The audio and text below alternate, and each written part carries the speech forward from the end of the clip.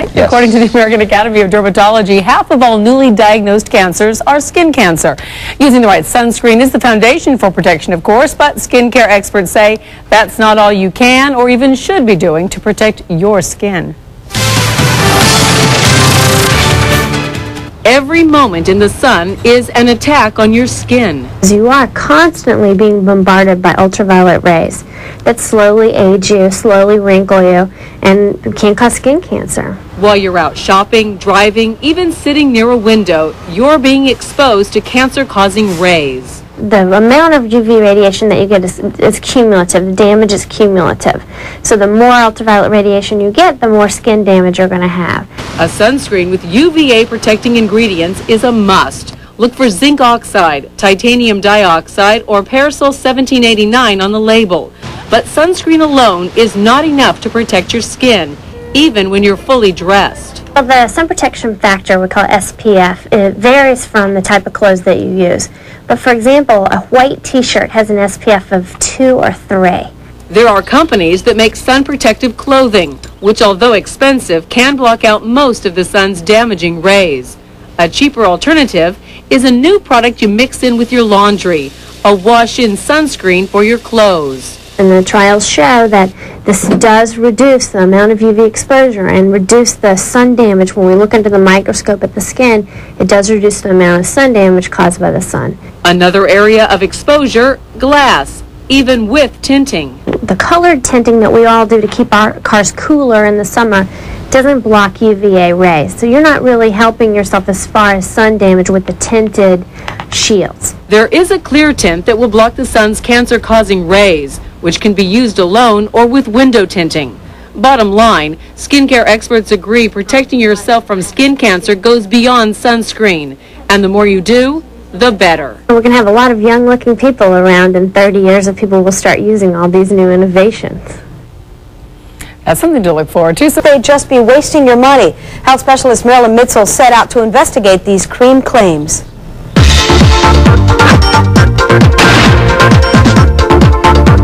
It sounds like a dream come true. According to the directions, all you've got to do is rub your body down with a little cream once a day, and soon your saggy skin will be firm and your lumpy body bumps will be smooth.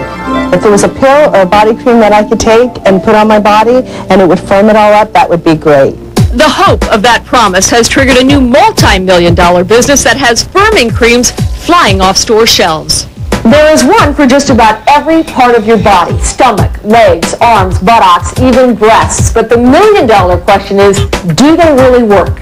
The scientific side of me says no, because I don't think that these are absorbed. However, the female side of me says maybe. To find out the truth about these cream claims, we put several of them to the test. We bought 3 different brands ranging from inexpensive to very expensive. Let's begin with Tara Horowitz. She is trying one of the cheaper brands from the drugstore for $7. After 5 weeks of using it every day, the results. I did feel a little bit of a difference, but I guess it wasn't exactly what I wanted it to be. Upon examining the ingredients, our expert says Tara's results, or maybe we should say lack of results, are not surprising. They have a bunch of different botanical ingredients and vitamin E, but I really don't see anything in here that would cause your skin to be any firmer. Let's move on to Helene Diner. She used a $50 firming cream purchased at a department store. 5 weeks later, her answer is, I feel it's a little better, but it's after the first 2 weeks, there's no change at all. Just looks about the same. Our expert concurs that it may not just be Helene's imagination working here. It seems there are some ingredients in this cream that could make skin feel firmer. However, for $50, I think that investment would be a better spend on sunscreen. And last but not least, Ada Shade is using the most expensive lotion at $75 a bottle. Her answer surprised us. Within about a week's time, I did see quite a significant difference in the smoothness and tone. The elasticity in my skin was just wonderful. Even our expert was surprised to discover that this firming lotion does actually contain an ingredient called hyaluronic acid that helps skin hold water. So by putting this on your skin, you're holding on to more water, and that puffs out your wrinkles, and that is what gives you the firming effect. Our final answer, it appears that if you're hoping these cream claims will turn out to be true, you've got to spend the big bucks and make sure they contain hyaluronic acid, Otherwise, you may be wasting your time and money. And know that the results last only as long as you use the cream. A better lasting option? Plain old-fashioned exercise. On special assignment, I'm Marilyn Mitzel, 7 News. And one more note, body-firming creams and lotions are classified as cosmetics, not drugs, which means manufacturers do not have to prove whether they actually work as they claim. That is something you may want to consider before shelling out your hard-earned money.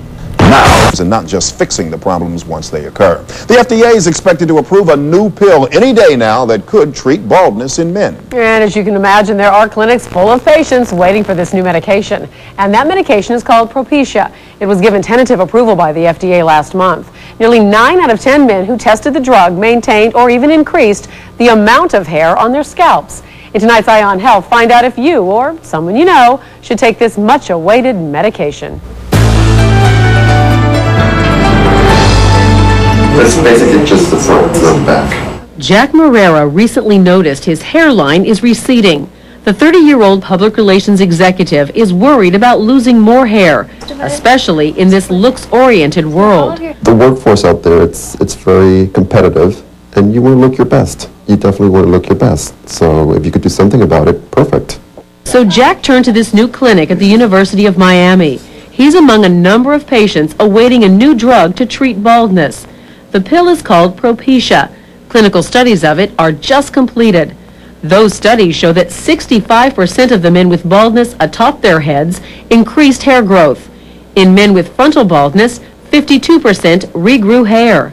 Dr. Leslie Baumann says Jack is an ideal patient because he wants to treat his baldness at an early stage. The wonderful thing about this drug is that if you started early enough, it may actually prevent hair loss. And a Rogaine solution can also be prescribed along with Propecia. Patients who've had hair implants may also benefit by taking the drug. Well, the great thing about this new drug is that it can be used in conjunction with surgical procedures such as hair transplantation to improve the longevity of the graft. Propecia works by suppressing an enzyme known to cause baldness. It's a weakened version of a popular prostate drug called Proscar. When this drug is FDA approved, only men may take it. Jack is very hopeful that Propecia may help his hairline.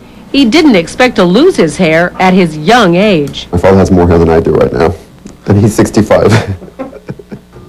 That's not fair. Now, some final facts. The drug does have some side effects for some men. About 2% of the men who took the drug had decreased libido and other sexual problems. But doctors say those problems eventually disappear. FDA approval of Propecia is expected very soon. The drug maker Merck will announce the price of that drug once it is approved. Well, if you have a little one around the house, medical science now knows how to slow down, even reverse, visible signs of aging. A look at the tricks anyone can use to turn back time. Amy Tunick is just past the 40-year mark and starting to worry about how she'll look in the future. If there's something I can do to enhance myself, I'm willing to do it. Skincare experts say no one is ever too young to start thinking about their skin and aging. We definitely can slow the clock, and it's very important for people to practice prevention. The most important thing you can do is wear sunscreen every time you leave your home, even if you're just coming into work. It's your best defense against aging, especially in the hot Florida sun. It's hard to tell an 18-year-old to worry about wrinkles, but it begins, very young. And you can slow the hands of time with an arsenal of anti-aging treatments and products. Tried and true for skin rejuvenation is Retin-A, which has been proven to help stop collagen from breaking down. Botox injections erase existing wrinkles and prevent the formation of new ones by temporarily paralyzing underlying facial muscles. Collagen injections can plump up deep folds and lines. Then there are lasers, bleaches, and peels to remove skin discolorations and even out skin tone. Although all of these are non-invasive procedures, following this anti-aging routine is not cheap. Treatments can cost from $50 to over $1,500. Still, some say it's worth any price to be able to turn back time. People tell me I look younger than my age, and when I hear that, it just makes my day. Now, some doctors say that if you start early enough, you might actually be able to keep your skin looking a decade or even two younger than your actual age. Wouldn't that be nice? Without major surgery either. Glenna? Thank you. Boy, did this put a dent in my source of knowledge. Contrary to popular belief, vitamin E is not the answer. Health and Family reporter Dana Gonzalez is here to explain why and why. I can't understand Tony, this. I was surprised too. A new study was conducted right here at the University of Miami. The researchers themselves were shocked by the results. You will be too when you see what happened when vitamin E was applied to surgical scars.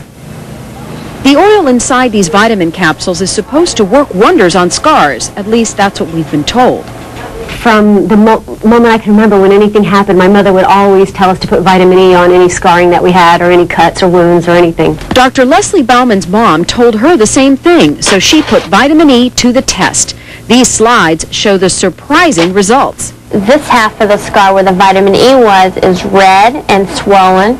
Dr. Baumann took 15 patients that just had surgery. On half of the scar, she put an ointment called Aquaphor. On the other half, that same ointment plus vitamin E.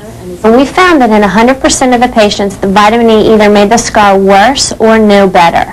A third of our patients had an allergy to the vitamin E that caused redness and itching and was very unpleasant for them.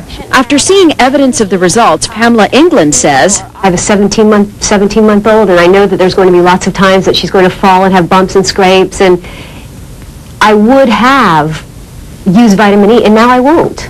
Dr. Baumann no longer recommends vitamin E to her patients. So what can you do to make scars heal better? I recommend that they cover it with an antibacterial ointment, such as polysporin, and cover with a bandage, a dressing. A simple Band-Aid is better than nothing. 3 of the patients in the vitamin E study had to drop out within 48 hours because of skin inflammation. The researchers' conclusions: vitamin E does not improve the cosmetic appearance of scars and leads to a high incidence of allergic skin reactions. That is amazing. And in some cases worsen the scar. In some cases worse. You saw the red scars? Those were the scars treated with vitamin E. My goodness. I lived on the vitamin E during my chicken pox. I know. 2 weeks. But you look great. Wow. After yesterday, I needed that. Thanks, Diana. Well, we certain parts of your body, you know what I mean? And put it in perhaps other parts of your body. Apparently, now you can do just that. In fact, a new cutting-edge procedure can actually create something called cosmetic cleavage. 7's health specialist Marilyn Mitchell is going to show us how. Okay, the time has come to spill those lips. What's in them? Are they wax? Collagen injections, breast and Gore-Tex implants. These are just some of the many materials used today to pump up different parts of the body. Gaining in popularity are fat transfers. Surgeons take fat from one part of the body and transfer it to another. The nice thing about fat is it comes from your own body, so there's no chance of any allergies or any rejection. And some people feel more comfortable getting things from their own body implanted. One of the big concerns doctors had in the past about fat transfers is whether they would last. Recent studies show that about 50% of the fat will stay in place if the procedure is done correctly. What it does is that effect will last forever. Beverly Hills surgeon Dr. Toby Mayer has been transferring and implanting fat for more than 15 years. He recently came up with a new place to transplant fat when a Hollywood actress, unhappy with the look of her breast implants, came to see him. On film, you could tell that this was obvious with her clothes off. This looked like breast implants because this was too bony and irregular. So we were able to fill this area with fat and create a more natural area. He calls it clevoplasty. Here's how it works. Extra fat is liposuction from the body and then transferred to the bony area of the chest to create softer cleavage. It's not meant to replace breast implantation at all. It's meant to augment breast implantation, and in those women who haven't had breast implantation with a very bony and irregular central chest. The biggest problem is finding a cosmetic surgeon who'll do it for you. Dr. Mayer is the inventor and probably the only one in the country performing clevoplasty. So, if you are interested, you'd have to make a trip to Hollywood. On special assignment, I'm Marilyn Mitchell, 7 News. Millions of dollars on it every year and throw much of it away because it doesn't match their skin or it's irritating. Well, that is about to change as a new type of medical makeup hits the market.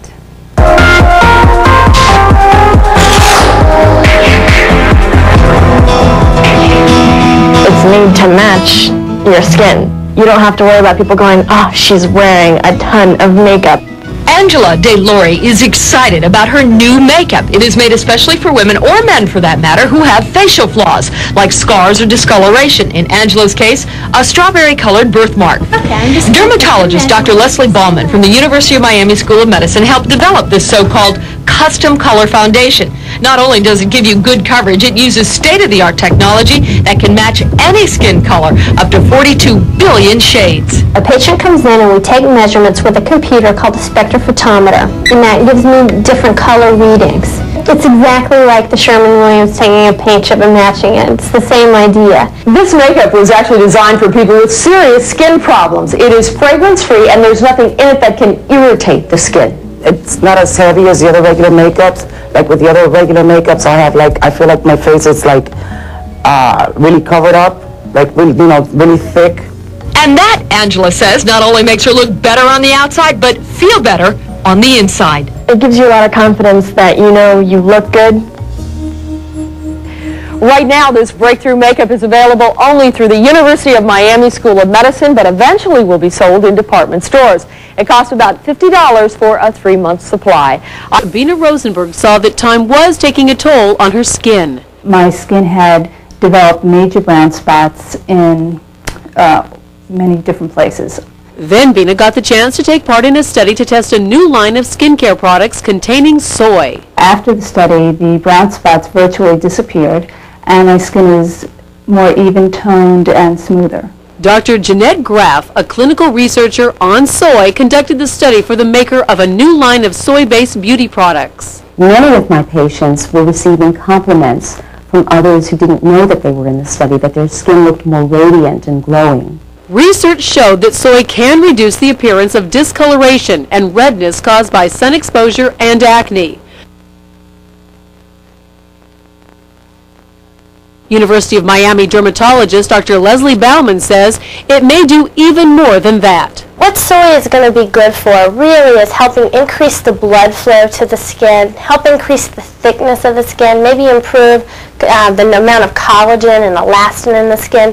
While the study results have yet to be replicated, it is possible that further research may show that soybeans are not only good for our bodies, but a natural beauty bonanza for our skin. I think it's terrific because I much prefer to put natural soy on my skin than chemical treatment or something that can be irritating to the skin. There's no drawbacks. It's inexpensive, it's naturally occurring, and it actually works as opposed to many of the things that we have. The results of the soy skincare study were presented at a recent meeting of the American Academy of Dermatology. With your Good Health Report this morning, I'm Chris. Blood vessels. We're talking about rosacea, and now there's a new laser treatment for it. South Florida, in fact, is one of the few places in the country where it's available. Health and Family reporter Diana Gonzalez has the details. This new laser was recently approved to treat blood vessels in the face. There are only 2 in the entire country, and 1 is being used right here at the University of Miami. It's called the Dornier laser. Karen Del Rio has rosacea, and the laser is zapping away prominent blood vessels on her face. Dr. Leslie Baumann says this works better than other lasers because it has a longer wavelength. So this laser can go down, get the deep blood vessels, and it heats them up so they coagulate and they close off and they don't bleed. The other lasers would break open the blood vessels and you would bleed under the skin and bruise. That's exactly what happened to Karen with a pulse dye laser. This is what she looked like 7 days after being treated. It took me about 3 weeks to completely heal from the bruising to go away and the swelling of my face.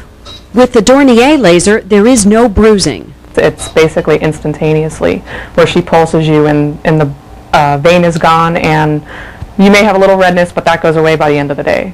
And there's one more important benefit to the patient. The new lasers hurt a lot less also. It feels like a little rubber band popping, not bad at all. So far, doctors say they haven't seen any real side effects, but it hasn't been widely used yet. In Miami, Diana Gonzalez, NBC6. Damage. These thousands have had successful laser procedures. But now some doctors are coming forward to tell us they have cut back their use of one of the most well-known lasers used to remove wrinkles. Because as you are about to see in very graphic pictures, even when a doctor does everything right, the results can go very wrong. Yvonne Hirschman and Jerry Riskin, 2 women who went through hell to look good. It was burning and itching and just on fire. No one had ever shown me anything, like what I went through. This is Jerry 6 months after laser resurfacing to smooth away the lines from her face. It's depressing looking at these. The laser burned away her skin. This is the side of my face. This is the left side. There are areas quite open, quite deep. Here are photographs of Yvonne just a few weeks after her laser procedure. I was burned, seriously. I was tremendously burned. I oozed for months and my skin wouldn't grow back. And she developed infections. I was in the hospital twice, I think for a total of about 39 or 40 days, and it was an agony. There are about a dozen different types of lasers used for cosmetic procedures. Jerry and Yvonne were both treated with CO2 lasers. The CO2 laser targets water. That's how it works. It heats up the water in your skin and burns the top layer of your skin off. Dr. Leslie Baumann is a dermatologist at the University of Miami. While she does research work with other types of lasers, she refuses to use the CO2. She's seen some disastrous results. Because we're the University of Miami, we see all the complications. So we've had a series of 8 patients who were treated elsewhere with CO2 laser and they didn't heal for whatever reason. We don't know why. There isn't anything about them that we could have predicted would make them not heal. So that's a little concerning. Good morning again, everyone. Dr. Loretta Serraldo, who gives skin advice on NBC6, gave away her expensive CO2 laser. Here's why. I saw a number of patients in consultation who had had pretty severe laser outcomes, whether it was scarring, very prolonged redness, severe acne, terrible discoloration, ranging to turning totally white like the color of my coat. And I felt that these were complications that I would not be able to live with. How common are these complications? According to a study, permanent discoloration can occur in 2 to 16% of patients. Infections, 4%.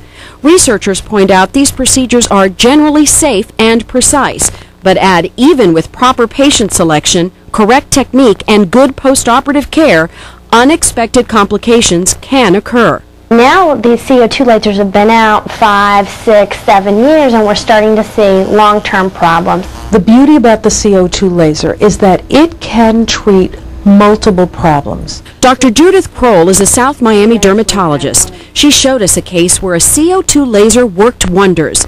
Vincent Morelli suffers from a condition that deformed his nose. Dr. Kroll used a CO2 laser to remove excess tissue and sculpt his nose back to normal. Nothing but praise for how the outcome of it was. But for wrinkles, Dr. Kroll now mostly uses a so-called cool touch laser that does not vaporize the outer layer of the skin. The CO2 laser now, I don't use a lot for full face wrinkles. There's still some very good candidates out there, and for them, it's the ideal. But it's not the first treatment I'll run to. 5 years ago, when lasers really started hitting the market, do you think people weren't really aware of the damage that they could do? I think there's too quick a jump into new technology. And from my perspective is that there's a real push to be the first one on the block to do it, to have it, to own it, to get it done. It took years for Yvonne and Jerry to recover from their laser treatments. Special makeup helps conceal the scars and discoloration. Thank God. Thank God for people that cared for creams and ointments and time. The product manager for Luminous, a CO2 laser manufacturer, told us their product is being used less, but not because of complications or anything bad. He said patients are looking for quicker recovery time. Luminous is now marketing a different product that does not affect the outer layer of skin. You should always ask your doctor about the risks of any procedure you're thinking about undergoing. Anything to do with these online celebrities? Think again. The cure du jour is Botox. It's injected into wrinkles and temporarily paralyzes the muscle, meaning that you can't wrinkle there. It is a toxin that we use in minute doses, but it's natural. Everybody wants a natural ingredient. Well, this is as natural as you can get it. So what about me? Are you ready to, inject me a little bit? Oh, you look great. You don't need it. Just a little sunscreen. Just a little sunscreen. You heard it here. Bye-bye. Muchísimas gracias, Sandra y Guillermo. Muy buenas noches. Estamos en la temporada de verano y por supuesto que a todos nos gusta disfrutar del sol y la playa. Esta noche quiero mostrarles los cuidados que debemos tener para evitar el cáncer de piel. Tal vez quiera tomar nota de la siguiente información. Durante los últimos años, los dermatólogos están exhortando a sus pacientes que eviten o disminuyan la exposición al sol, debido a que los rayos ultravioletas son la causa primaria de cáncer de piel. La manera de prevenirlo es con protector solar cuyo uso debe ser diario. Muchas personas no entienden que el sol puede entrar en las ventanas. Entonces, si ustedes están adentro o afuera, sol protección es muy necesario.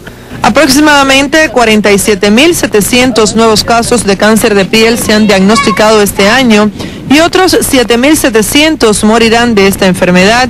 Es importante destacar que el protector que se utiliza diariamente no debe ser el mismo que el que se aplica en la playa. Si usted va a la playa, es necesario por un sol protección que va a trabajar en la agua. Por ejemplo, muchos diferentes tipos de waterproof sol protección es bueno por la playa, pero es necesario reaplicar la sol protección cada 30 minutos o cada hora. A partir del próximo mes de diciembre de este año va a haber nuevas regulaciones para los protectores solares. Por ejemplo, va a ser mínimo protector solar, que es el que actualmente es un SPF menor de 12, moderado protector solar, que es el que actualmente es SPF entre 12 y 30, y con alto protector solar, que es mayor de 30. Si uno no le pone protector, se le sale la piel, puede dar cáncer a los niños, tú sabes, o cualquier persona. En el momento de comprar un protector solar debemos tener en cuenta que además de saber el grado de protección, lo más importante son los ingredientes. Lo que nunca deben faltar son el dióxido de titanio y el dióxido de zinc. Estos compuestos permanecen en la superficie de la piel, no se absorben y no se han reportado alergias a ellos. En este caso nos estamos refiriendo al protector solar de uso diario. Bueno, es de vital importancia cuidar nuestra piel incluso desde temprana edad. Debemos recordar que el cáncer de piel aparece después de varios años de exposición al sol. Con esto me despido por hoy de ustedes, que tengan muy buenas noches. Continuamos con Sandra y con Guillermo. Our skin cancer. Using the right sunscreen is the foundation for protection, of course, but skincare experts say that's not all you can or even should be doing to protect your skin. Every moment in the sun is an attack on your skin. You are constantly being bombarded by ultraviolet rays that slowly age you, slowly wrinkle you, and can cause skin cancer. While you're out shopping, driving, even sitting near a window, you're being exposed to cancer-causing rays. The amount of UV radiation that you get is cumulative. The damage is cumulative. So the more ultraviolet radiation you get, the more skin damage you're going to have. A sunscreen with UVA protecting ingredients is a must. Look for zinc oxide, titanium dioxide, or Parasol 1789 on the label. But sunscreen alone is not enough to protect your skin, even when you're fully dressed. Well, the sun protection factor, we call it SPF, it varies from the type of clothes that you use. But for example, a white t-shirt has an SPF of 2 or 3. There are companies that make sun protective clothing, which although expensive, can block out most of the sun's damaging rays. A cheaper alternative is a new product you mix in with your laundry, a wash-in sunscreen for your clothes. And the trials show that this does reduce the amount of UV exposure and reduce the sun damage. When we look under the microscope at the skin, it does reduce the amount of sun damage caused by the sun. Another area of exposure, glass, even with tinting. The colored tinting that we all do to keep our cars cooler in the summer doesn't block UVA rays. So you're not really helping yourself as far as sun damage with the tinted shields. There is a clear tint that will block the sun's cancer-causing rays, which can be used alone or with window tinting. Bottom line, skincare experts agree protecting yourself from skin cancer goes beyond sunscreen. And the more you do, the better. We're going to have a lot of young-looking people around in 30 years, and people will start using all these new innovations. That's something to look forward to. So find out more about what